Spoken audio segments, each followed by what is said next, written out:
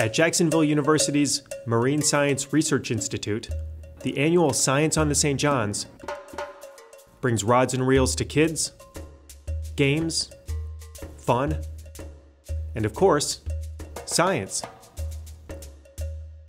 Hands-on science activities, demonstrations of equipment,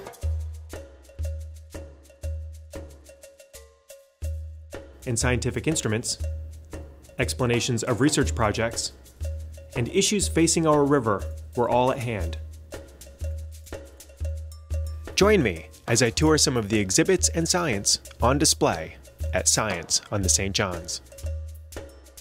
This is our water quality instrument that we use when we're taking water quality on the boats.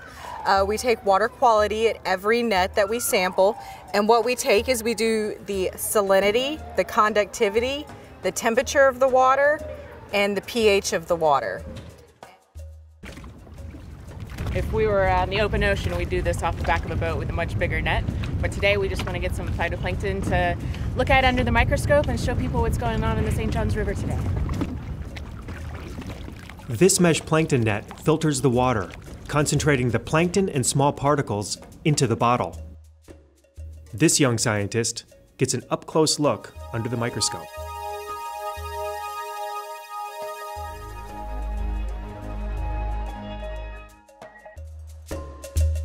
So here we have a sample from the Ortega River, and what we did was take a liter of water and filter it, and we found 39 microplastics on this small sample.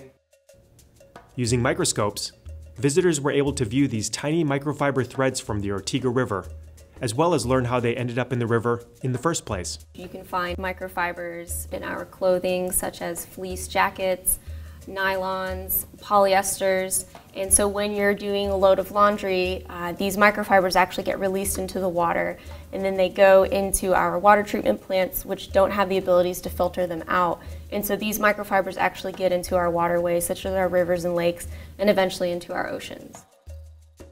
I'm looking at identifying Vibrio bacteria in oyster tissue and water samples from Sisters Creek, which is part of the old Duval County shellfish harvesting area. So using our mass spectrometer, we're able to identify our different species of Vibrio, looking at the similarities and differences. And visitors were able to get up close to some of these Vibrio bacteria growing in petri dishes. This is Vibrio parahemolyticus, and it can cause gastrointestinal infections. You could get diarrhea, vomiting, fevers from this, dehydration, severe dehydration from it. Basically, this project is if we were to go out today and go take an oyster and eat it raw, what are the chances that we could potentially get infected with a harmful bacteria? And down the hall in the Miller-Wilson lab, you may be wondering how we get the sediment from the bottom of the river, and some of the places that we sample is over 20 feet deep. What we use is a petit ponar, which is a device that grabs onto the sample once it's deployed. Lower it gently into the water, allow it to hit the top of the sediment where it will deploy. Sediments obtained using this powerful jaw are then taken back to the lab and analyzed for mercury pollution. Algal blooms were also on display. You could view an algal bloom under the microscope, as well as learn about local advocacy efforts. We're currently working on a project called the Citizen Science Project, in which we encourage people to be the eyes and the ears of the river to keep in a lookout for algae blooms. Just down the hall in JU's Harmful Algal Bloom lab. I'm studying microcystins, which are liver toxins that are formed by algal blooms. We shoot it with a laser, and it's in a crystal structure. The crystal structure explodes, and the microcystin flies through a vacuum chamber and hits a plate that tells us that it is 995 Dalton of mass. That represents this microcystin. So with that, I'm able to identify the different microcystins we have in the water to understand how toxic they are.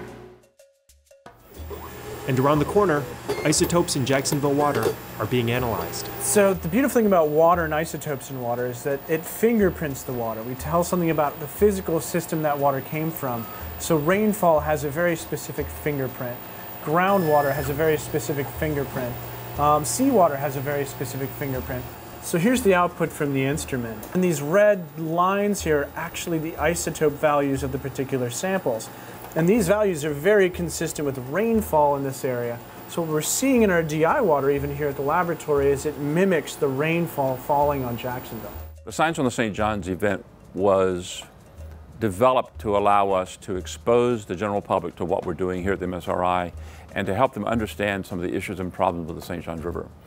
When I was walking around looking at the people and the children and seeing the smiles and the interaction and the questions and the sense of awe, that sense of wonder that a lot of people have when they start looking at what's going on, things they didn't understand, didn't know about, had a chance to talk to people about, ask about, it really was exciting.